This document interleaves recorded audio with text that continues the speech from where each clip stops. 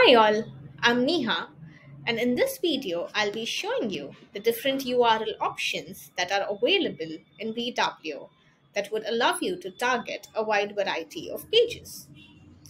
If you wish to target the exact URL of the web page, you can use the URL matches.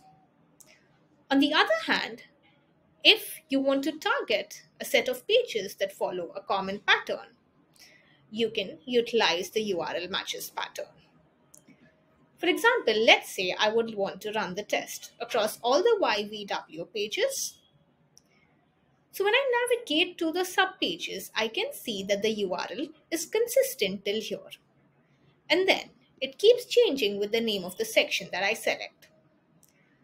So I'm just going to copy the part of the URL that is consistent and switch to the URL matches pattern. And the part of the URL which is variable, I'm going to replace that with a wildcard or an asterisk.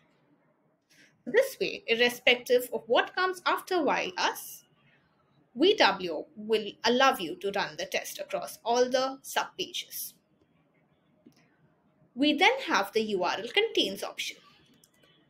Now, if your URL contains a specific string or a keyword, you can use this option here.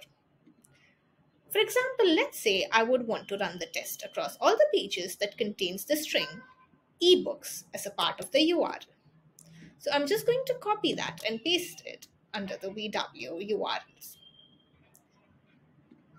URL starts with and ends with is pretty straightforward.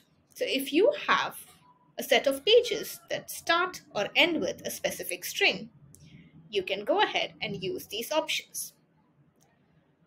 VWO also supports regular expressions.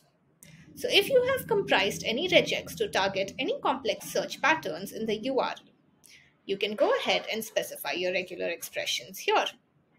And we support wildcards and special characters in the regex. So thank you for watching.